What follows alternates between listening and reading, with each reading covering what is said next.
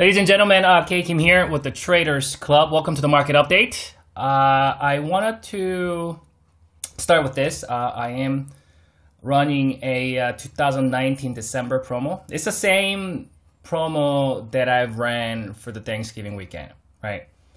Same rate. So as you guys know, if you guys have been following me for a while, I only run promotion usually about once a year. So I think this is the first time that I'm doing this for the entire month of December until the until the weekend, end of the weekend, after the New Year's. The 5th is Sunday, so January 5th. So you have plenty of time to think about it.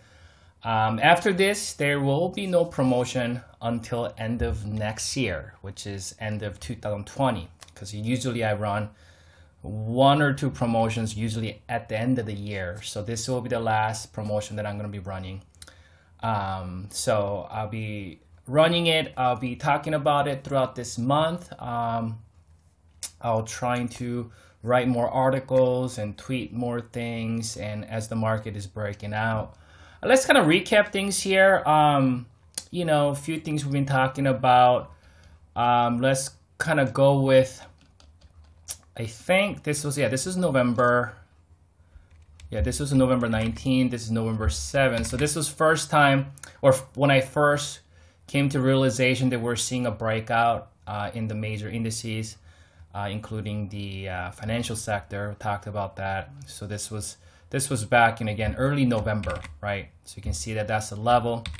And now I'm drawing resistance this way because that's what we recently came down. We're respecting that. So this is how we saw that. This is breaking out of that recently. We're going to go back to it. We pull back, retesting that level and bouncing. Again, we'll go back to it.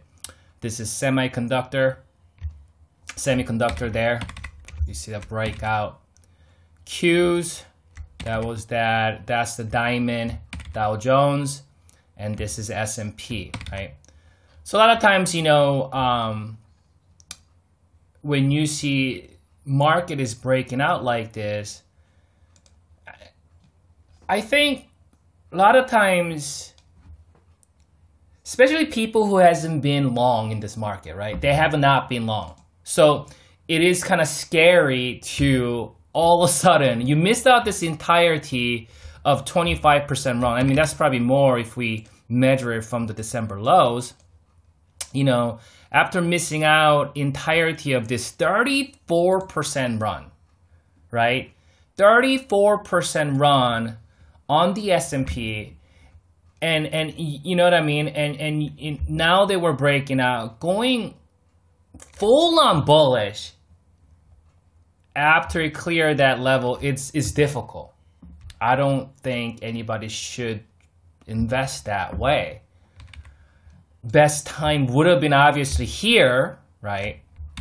And I think in the summertime, market gave us many opportunities to accumulate in these pullbacks right there, which we've been talking about. I was navigating you guys through those times where these pullbacks was gonna give us the opportunity, right? I think then it will be much, much better to maybe add a little bit more on this pullback, something like that. But let's say you missed out this 33% run, just downright, you just didn't do anything, and then going full on bullish at the all-time highs after making 33% run since the, you know, December of 2018, it's not prudent, I say. So this was, I wrote this on November 19th, 2019. And again, you can go to twotradersclub.com and go to market analysis. You can find all this analysis and kind of read it again. I think this is a little bit more technical. You can go ahead and read all of that. There's a good news, not a bad news. Because I think a lot of people are talking about that this market is extended, right? It's extended. And this funny thing that you hear from the member or from the people or from the traders that is extended, those are the same people who's been saying that they wouldn't bet on long side here or here or here or here or here. So when the market is not extended, they won't dare to buy that. But when the market is now yes, it is quote unquote extended. Now there's that, well, this is not a level that you start going long. Well, you didn't go long here anyway. You see what I'm saying? Like why like you shouldn't be saying anything. You didn't want to go long when we're seeing a pullback, when the market wasn't extended at all, especially when we're down here. Why say market is extended up here? So, and I go through sometimes on Twitter feeds and things like that. Not on my feed, but just go through what's going on in the Twitter world and FinTwit as an entertainment, BS entertainment purposes, just for a laugh. And then, you know, I start hearing people talking about how this market is overbought or extended. And that's kind of what I was talking about. That's exactly what happened in 2016, right? We saw a breakout, right, after about a year and a half of consolidation. Funny thing is we actually also saw about a year and a half, right? That's about a year and a half. Here, let's extend this. So look at that. That's about a year and a half. We finally broke out here. And here, isn't that interesting? We finally broke out here, right? About a year and a half. These are 15% corrections in 2016 and 15. This is 20% corrections. But very, very similar sentiment, just the way market, you know, got into consolidation, congestion, or sideways, or pause, or resting pattern, whatever it is. We talked about it. I've been harping on it for the last, I don't know, several weeks of videos where we see a bullish move, you see a consolidation before it runs again, right? That's what we call an uptrend. We see corrections along the way, but that's how primary term uptrend works. Keywords primary, right? You gotta understand what primary, intermediate, and minor term. So you can see how I'm just kind of reiterating. This is how my oscillator, you can see that how it's spiking up, right? So now I think a lot of people are saying that, well, the market is extended. And it was extended, same thing in late 2016. And you can see how market consolidated a little bit for, I don't know, this must have been a month or so, 2 months. And then market continued to march higher with these ups and downs. I think these are like, what, 5-6% corrections along the way. And how many people are saying that market was very, very extended up here? And if you guys remember, if you guys been following me since 2017, I rolled this all the way up, right? And I intend to do the same thing in 2020. We're probably not going to see something exactly the same way, the way the market has moved like this in 2017, but we're probably going to see something similar, right? Market is not going to repeat. It's probably going to rhyme. It's going to do something that is going to be different than 2017. But overall perspective, as far as a primary term trend is concerned, we're going to see something similar, how the trend works, right? We're going to have, its corrections along the way, but we're going to see something similar to 2017, where I believe that 2020, we're going to have another good year. Again, with corrections along the way, right? So if you just look at this chart here again, that was not the level that you start closing out all of your positions if you're a long-term investor, right? Even if you're a position trader like myself, I'm a position trader and active investor. That's not a level. Maybe you can trim it a little bit because we can see market really didn't go much for a couple months or something like that. We grinded high a little bit, but looking at the more overall perspective, we kind of move sideways or grinding higher. And that's kind of what we've been seeing in the market. You can see where we retested that level here, and we're making another move higher.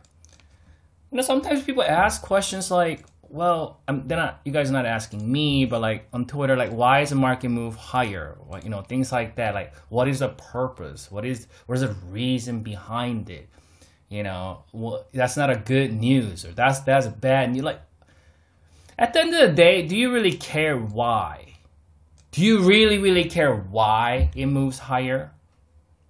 Seriously? You know what I mean? Like sometimes, like I'm talking about more like a day-to-day narrative.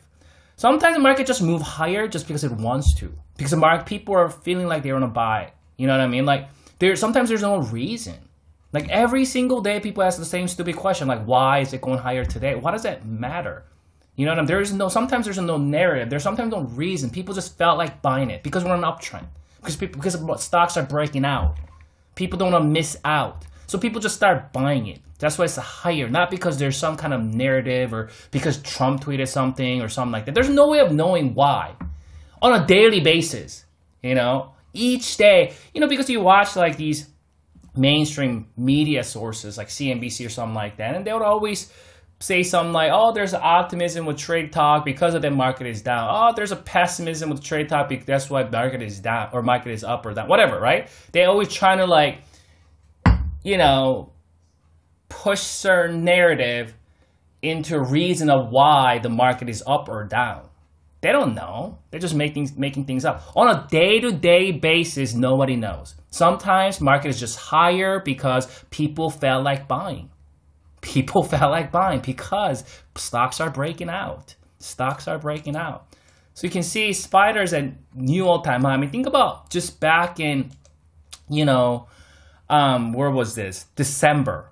I mean, what did you feel? Like, look at this chart and let's just I want you to like feel this.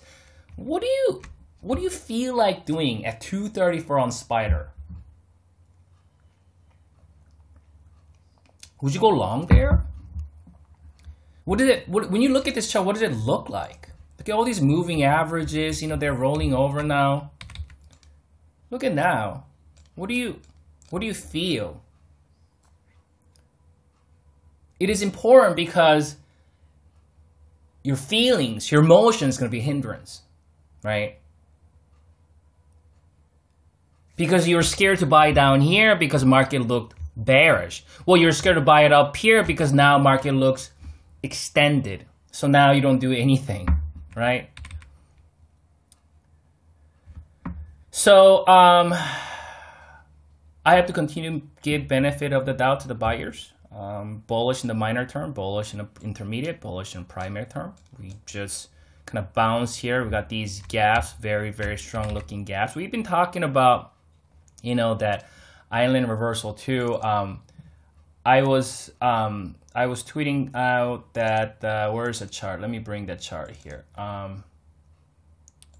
So this was a chart that I shared on my Twitter feed yesterday, right? Yesterday. So I call this a half island reversal because you see this gap down, right? You know what's funny? When we see a gap down like that, like when we saw the gap down, like it's like people are freaking out. Oh my God, that's a mother of all traps, you know? Oh my God, the bulls are gonna die. Oh my God, like people are always saying stupid things on Twitter. That's why it's funny to go there for a little bit of laugh and some entertainment, but it's like a Jerry Springer of stocks, right? So you see the gap down, and then we gapped up. For this to be a full-on island bottom reversal, like it will need it to gap here, somewhere here, about 312, 311.50 or something like that. So this entirety of it will be a gap, right? Gap down, gap up. But we gapped halfway. So I called it a half island bottom. This becoming an island. This, nonetheless, there is reversal. There is gap. There's a down gap. There's an up gap. There's space in between. That's why this is an island, right? And we held that level, and we talked about we need to get above about 312.15 or 313-ish level for this to get to new all-time highs. And this is today. And it just gaps right up. But the funny thing about it is, yesterday, the way we closed, you can see this was, when did I screen this? Midday. So this was a midday. And you can see from today's screen, I screened this earlier today.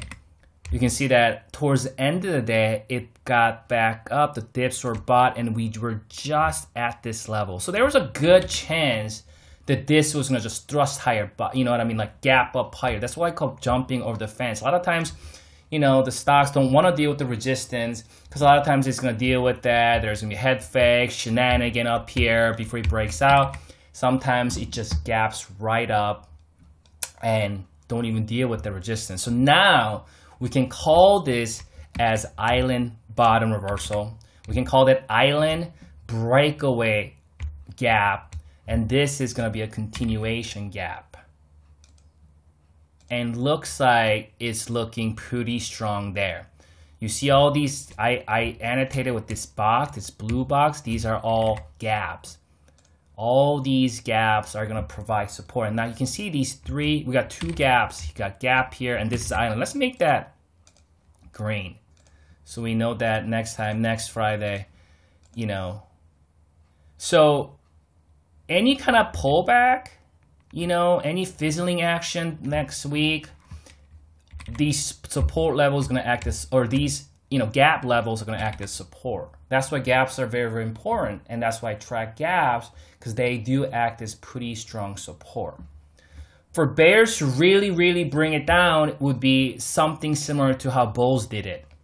You know, something similar to how bulls did it. We see a gap down. You know how bulls gapped it right back up, made it into an island bottom. What the bears, if bears really want to bring it down and maybe bring it down and gap it down here and make that into an island top, right? But it's more rare because we're in an uptrend.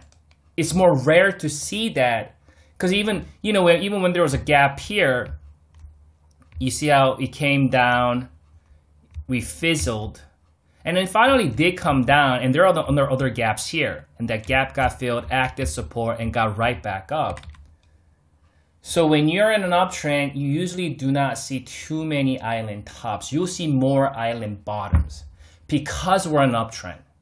If we were in a downtrend, you're bound to see more island tops versus island bottoms. Because we're in an uptrend, you're gonna see more island bottoms. You know, we've seen island bottoms before. Like there's island bottom here. You know, there's a little tiny island bottom there. This is technically island. If you go to 65 minutes, that's technically island bottom right there. So there's a gap down here, gap up there. You know. I don't see. This was technically island bottom also, because there's a gap down there. There's gap up there. Initially came down, but you can see that area did act as support. You know. And as some people say the gap should always get filled. No, it doesn't. It doesn't need to always get filled because this gap hasn't gotten filled. This is not going to get filled. I don't think any of these gaps going to get filled this year. Probably not even next year. Maybe this gap, I could see this gap getting filled, possibly even retest of that gap, but this big gap is not going to get filled. This gap is not going to get filled. And we got gaps from here. It's probably not ever going to get filled for years. This gap right here is not going to get filled. I know some of you watching thinking the crash is going to come. They're like, okay, they're going to get filled, man. They're going to get filled in 2 months. It's going to get filled in 2 months, man. You don't know, K. This thing is going to go down, man. It's going to go to 200K. Right? And like people saying that it's like, even, let's say if it actually does happen, you know? Like, you're probably already got wiped out trying to short this market. So that's the thing about shorting the market is it's extremely difficult to like call the top in a precise manner where it's gonna be profitable for you, especially you're looking for like big short, right? You're looking for the big short where bank. You're looking for like the market to tank like 50% and you want to write it down.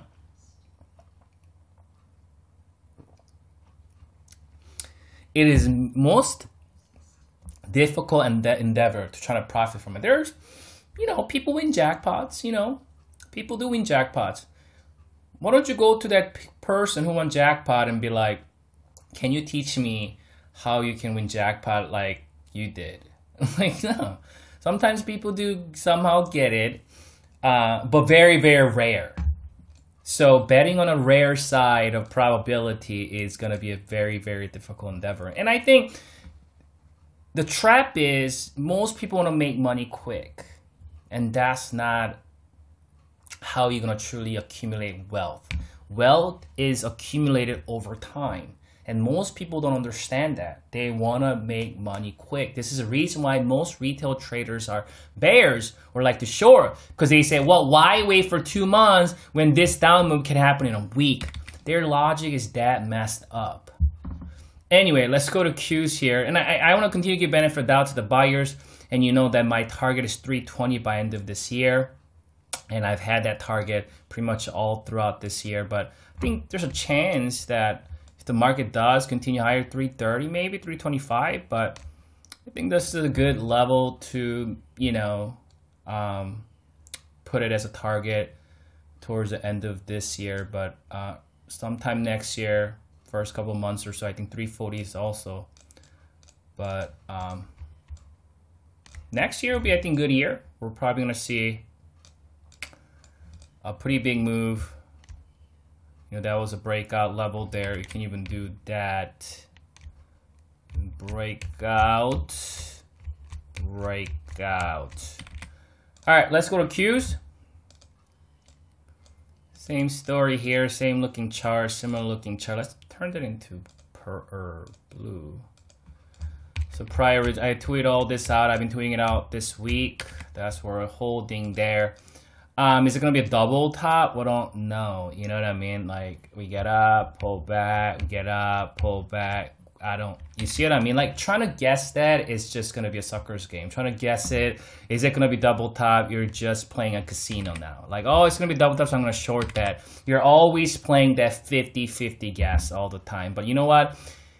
Most people play that guessing game, usually end up getting chopped to death. So same analysis applies here. I want to continue to give benefit of doubt to the buyers. Are we extended, quote unquote extended? Yes, we are. But as I've just shown you on my article, that we could continue to grind higher. And we talked about that, I think, last week's video, that I think everybody's looking for a sizable dip, sizable, significant dip. Something like, you know, something similar to this, like 8%, 7%, right?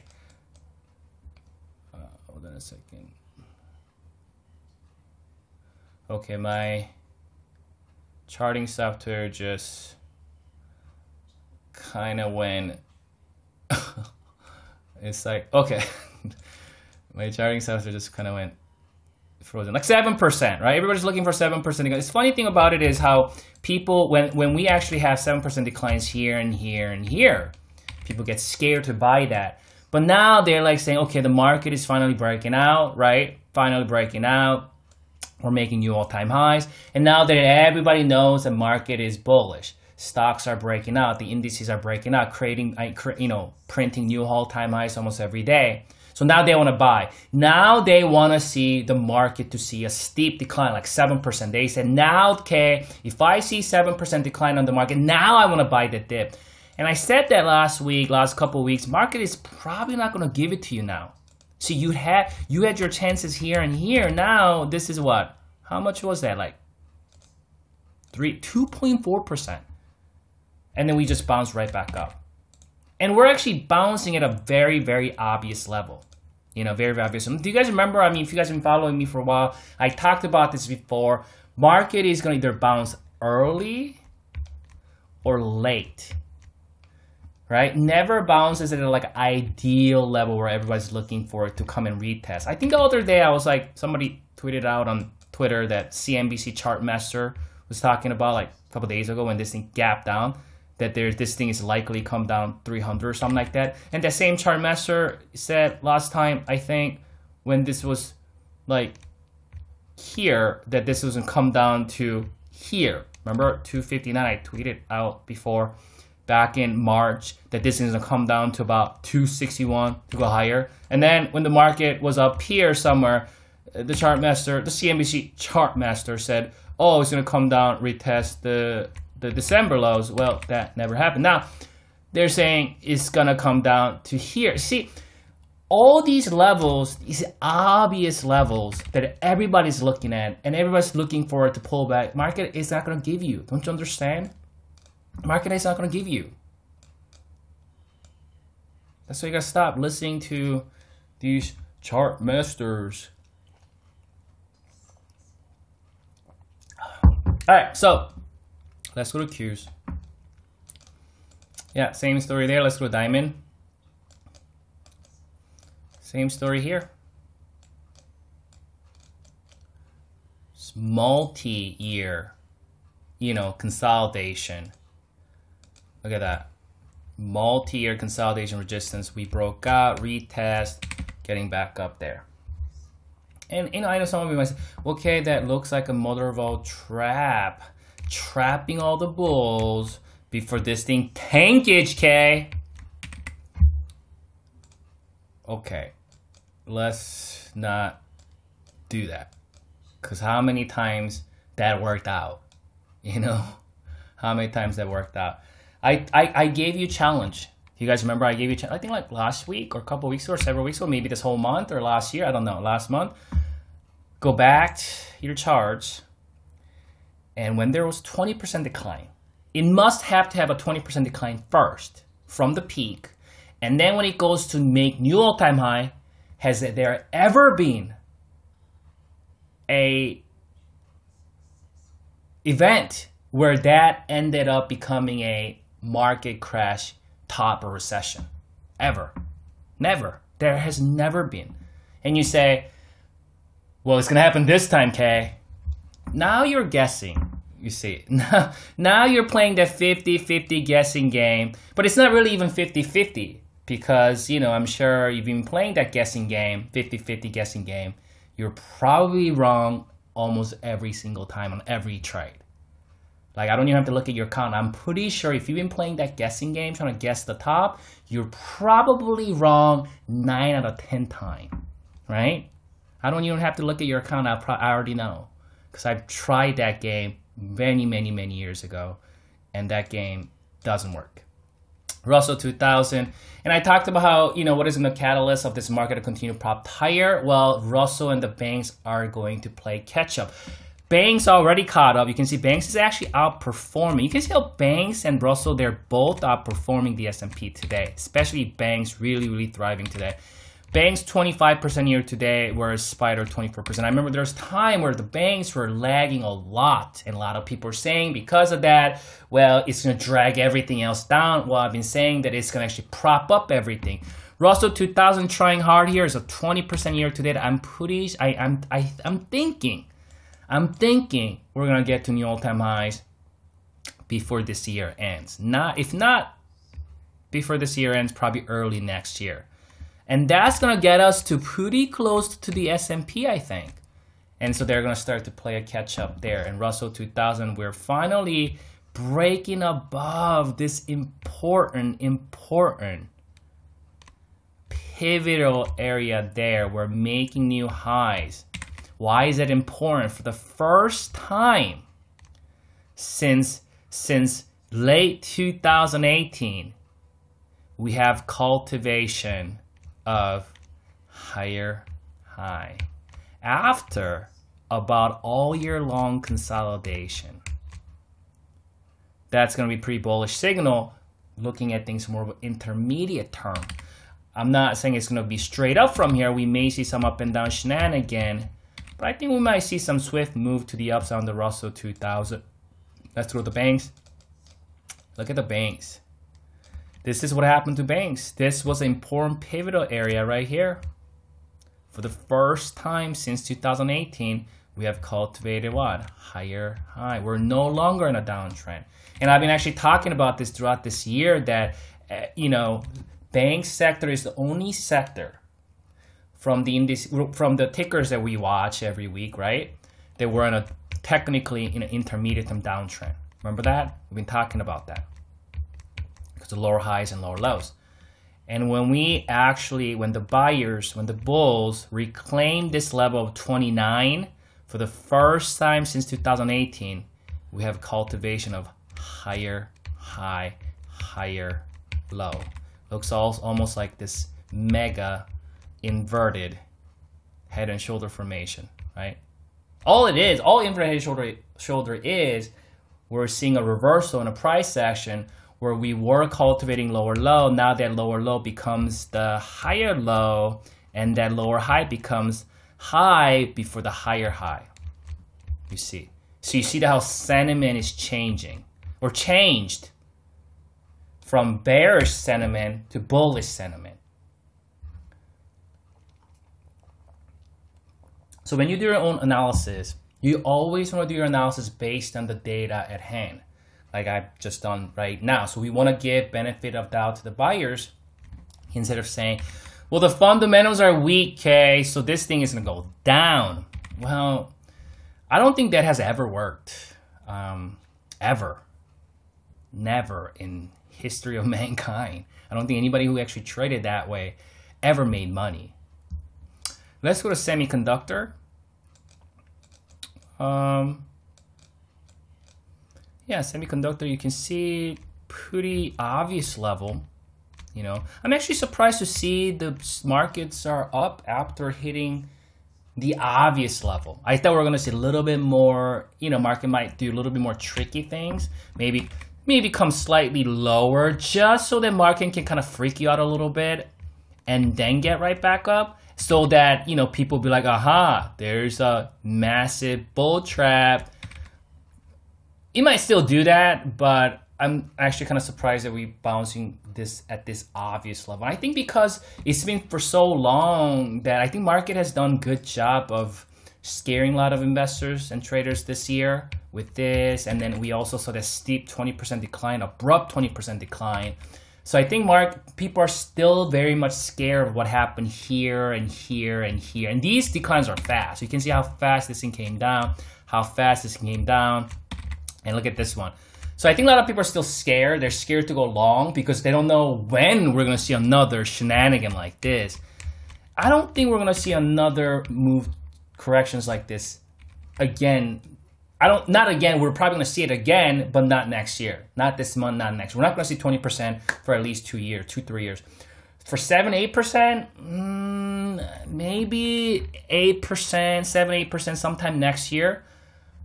But this month though, I think we're gonna see these smaller declines, maybe 4% decline at most.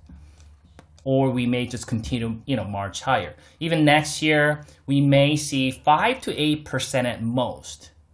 But I don't believe we're gonna see anything more than 10% next year. Throughout the whole year. Do you know that in 2017, I said we're probably not gonna. I gotta find it. I wrote an article, or I did it on my market update video. I actually said, I don't know if you guys remember that the entirety of 2017. You guys remember? Some of you guys remember? Entirety of 2017, we're not gonna see a correction more than 5%. You guys remember that? And I think this was what, 3%. This was what, like 1.2%. This was what, 1.9%. Even this was only 2.5. So I remember, I think it was a late 2016 or early 2017, I made a claim that in 2017, we're not going to see a correction deeper than 5%. At most 5%. All year long. And you can see in 2017, we saw 2%, 3.5, 1.2, 2% decline, and just things shot up. I think in 2020, 5 to 7%, 5 to 8 maybe, you know. I think that's what we're gonna see, but we're not gonna see anything more than that.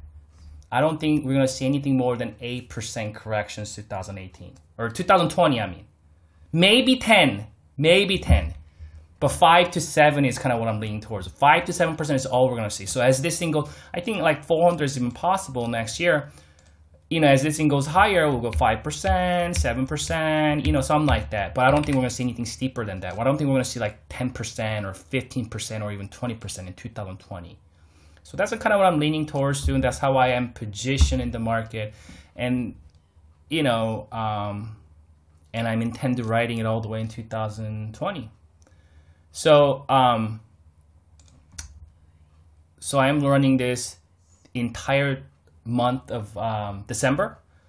You can learn more about it. I'm not going to get into it because I have 2 videos that I get into more details about this promo. As you guys seen my performance there. and all the information's here. You can see my members performance, so you can feel free to go ahead and sign up through that by clicking here. So anyway, you guys have a wonderful weekend, and good luck trading next week.